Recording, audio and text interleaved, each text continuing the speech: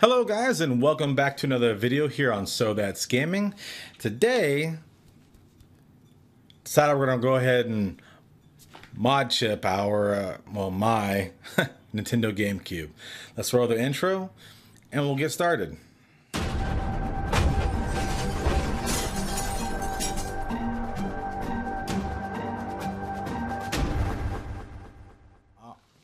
Alright guys, so like I said, I got my Orange Spice GameCube here. We're going to go ahead and install Modchip in this bad boy.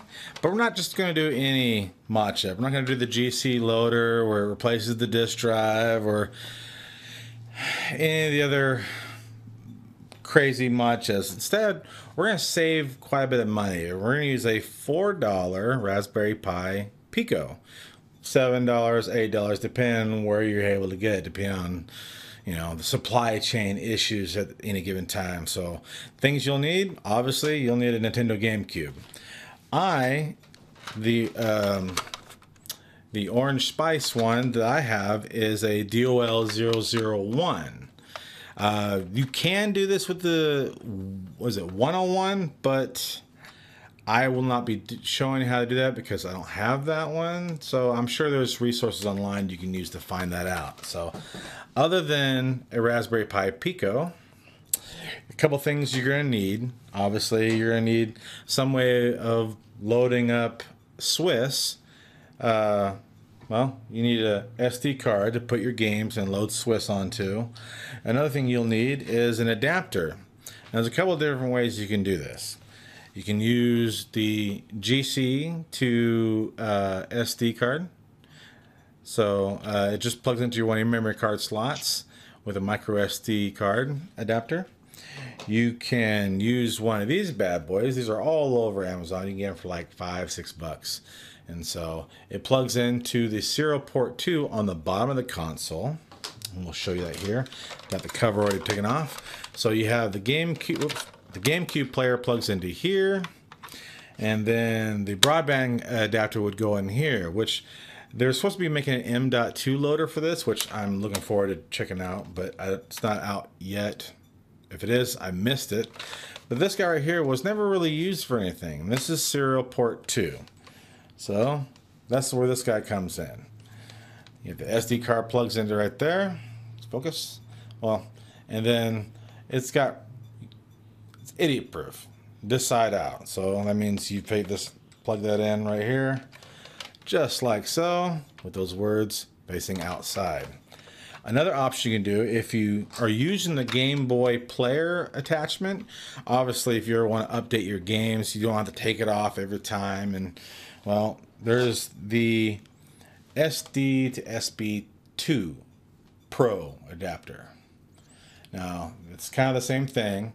And this is kind of a snug fit. It fits in there, but I think on mine, I gotta shave it, maybe get a file or sandpaper and sand it down, but it interferes with the broadband adapter cover. But right as of right now, that is what it is. So let me go ahead and take this cover off, that way you can see how it sits.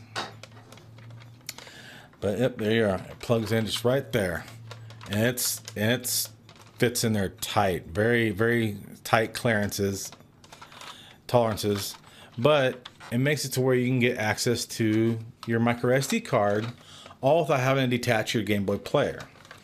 So yeah, I just got to do a little bit of modification on the back side to get to work, but right now I don't have a Game Boy player, so I have no reason to use this at the moment. So I'll be using either the SD memory card adapter or the SP2 adapter, the original. So let's go, and I'm not going to show you through the whole soldering thing. There's plenty of tutorials out there, but I'll go and get this thing wired up and we'll show you what it looks like after it's all soldered up.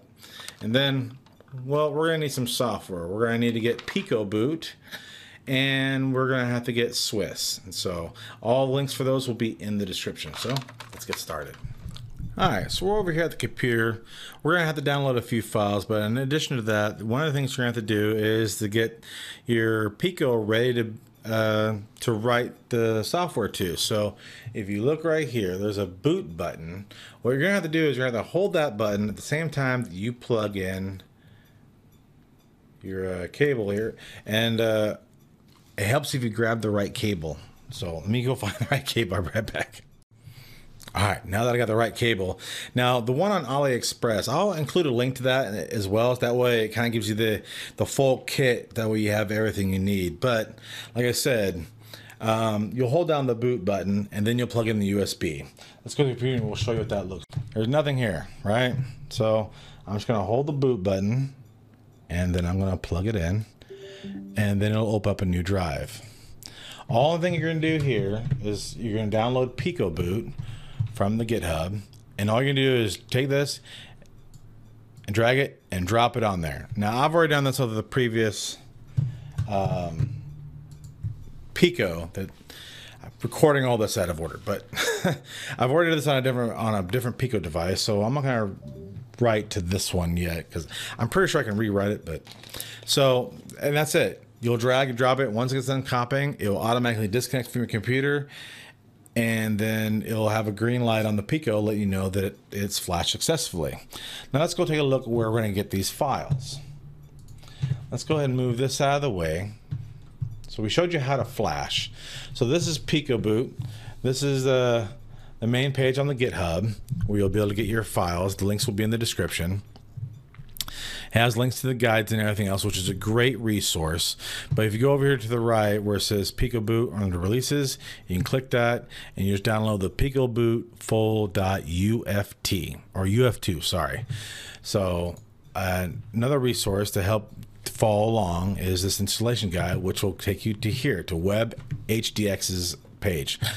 Tells you everything that you'll need to do, including the pictures and what wires need to be soldered, the whole 9 yards. If you're using a flex ribbon cable available from AliExpress, that works too. And I think he mentions it as well. Here we are. Let's go and check this out. We'll take you to that listing. We'll show you what they're talking about. Here you go. Here's a flex ribbon cable that you can use to make the installation easier. There's other options, and I will include the one that I got in the description. This is the Pico that I got. It's not micro USB. This one is USB type C. So this is the one I got. It includes the Pico, it includes the ribbon cable, it even includes new thermal pads. So in case you tear yours apart in the process of breaking down your GameCube to install this. And so that's the installation guide, real handy. And then another thing we're going to need is Swiss. So again, go to the releases, download Swiss.7-zip. This other program here, the InKit, in some cases, depending on how you've backed up your GameCube ISOs in the past, it can compress them. For example, like Animal Crossing's, like when it's compressed is like less than 32 megabytes. So, but it's designed to be on a full 1.4 gig disk. So I tried it, and unfortunately Swiss is not compatible with compressed ISO. So that is where that would come into handy. It includes software that allows you to expand them before putting them on your SD card. So all really self-explanatory. But once you download Swiss, let's get over here. You'll extract it, and these are all the files that you will see in here. You ignore all this crap. So we're going to go up here to the DOL, and we're going to copy this Swiss _ R1712. Your version might differ, but you're going to copy this to the root of your SD card that you're using for your PicoBoot. You'll need to rename this to IPL initial program load.dol in order for it to launch correctly. So after all that, go ahead and get your GameCube broke down, get your ribbon and your wires or whatever method you're choosing to use all soldered up. You can use the guides to figure out which points. I'm not going to show you that because you don't need to see a surgeon that's suffering cocaine withdrawal, sitting there shaking trying to solder. I mean, I can solder, but I'm not super steady. So it's a wonder I got it done in the first place. So, but yeah, we'll get these files. You'll put them on the SD card, flash your Pi, solder it, put together, and you're off to the races. So let me show you what it looks like when it's all done being soldered, and we'll go from there. Ooh, with the magic of, cinema magic, we are suddenly inside the GameCube. Now, I'm not going to go ahead and show you the whole soldering method, because I'm sure the last thing that any of you would want to see is to see me trying to solder as if I'm a highly calculated surgeon that's running on crack withdrawals. I don't know. These aren't exactly the steadiest hands, but so here is the PicoBoot flex ribbon right here. Let's see how good we got. So there's 4 connections that need to be made here. It doesn't need to look pretty, it just needs to make a connection. And so there are 4 spots on the top and these 2 spots on the bottom. And so on the back side of the flex cable, here's our PicoBoot. This one came from AliExpress, and you can use a regular, PicoBoot, but there's just a couple spots here at the top, one at the bottom, one on this side, and these 5. Now, I don't know if all 5 of these are actually required, or if some of them are really meant to help anchor this. I went ahead and decided to add a little small dab on the ground as well, but it's all connected. If you have Tapcom tape, it'd be probably good to put over that just in case any of your solders are too big and they make contact with the heatsink above. Most of my pads are mostly intact. I think I'm going to go and leave it the way it is. I might press some of this in so it'll re-squish or whatever, but I think we're good. If I have any thermal problems, I'll open it back up and we'll replace the thermal pads. But that's it. So let's go ahead and put this thing back together and we'll show you what we got. Alright, so at this point we have everything put back together for the most part. You can see the GameCube is mostly put together.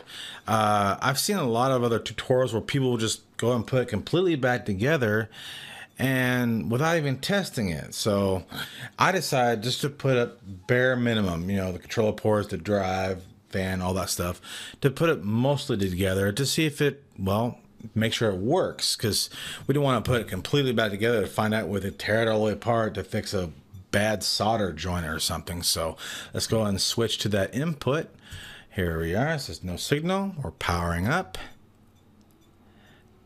And that is a lot faster than I thought it would be. So you can see we have a couple of games here that are all loaded up. And you'll need to have, like I said, the IPL at the root of the folder. That stands for Initial Program Load or Launch. It's basically where it intersects the, BIOS basically. It says, hey, we're going to load this one instead. So, but yeah, so it looks like it's working. So we're going to go and power this down, put this all together, and I'm going to run it through its paces and test some things out. Okay, so let's go ahead and put this bad boy back together. All right, we're finalizing the assembly here, and this is about the best place you can put this guy. I'm thinking I might add another piece of tape right over the top of that screw to keep it from making any kind of contact, but you can see that the flex cable is flexible enough for it to curve up around there. I just put a piece of tape, curled it over itself to make kind of double stick tape to kind of stick it there, because I'm not planning on really, juggling the GameCube to make this thing come loose. But obviously you can use something more of a 3M strip if you want, but I didn't like the idea of doing that, because if I ever have to unmount it for whatever reason, I'd be worried about tearing the traces off the back of that flex cable or breaking it or something. So I decided just to use some regular tape. So I'm just going to throw a piece of tape over the top of this right here, just to make sure that if it does come loose, none of these contacts get grounded or shorted by that screw right there. And I'm just going to put the rest of it together. All right, we're all buttoned back together. Now, previously I mentioned you can use one of 3 different methods of using your SD cards. And for the sake of some simplicity, I'm going to go ahead and use the GameCube to SD card adapter. This plugs into the memory card port. It doesn't matter which port you can go in. You can go into memory port 1 or memory port 2. It doesn't matter. So we're just going to put it in port 2, because if you have a memory card that actually has your save games, you can put that in port 1. No big deal. So it's put together. Be careful when you're putting the lid back on. If you are using the flex cable method, or even if you're using the 5-wire method, as you know, whichever works for you, be careful you don't, like, it catches on the lid a little bit, so it's a little snug. So let's go and put this in slot 2 here. We're all hooked up, good to go. Make sure that we didn't mess anything up in the process of putting the lid back on.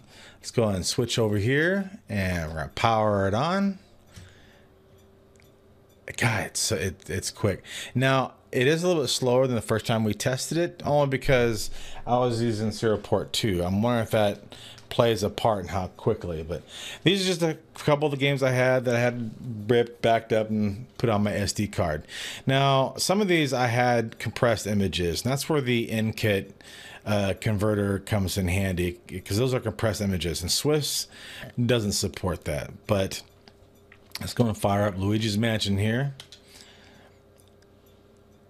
and everything should work just as it's supposed to for the most part. There you are, Nintendo. Yeah, we're gonna use progressive scan mode, and so here we are, all loaded up. Let's make sure controls are all set up here.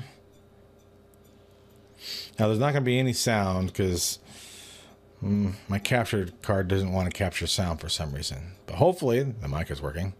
All right, so yeah, it's been a long since I played this, so you can't change the camera angle. But yeah, so this works. Now, I'm trying to find a setting. I think there's a setting where the reset button will take you back to the loader, but right now it just takes you back to the home screen. It is what it is. But there you go. PicoBoot.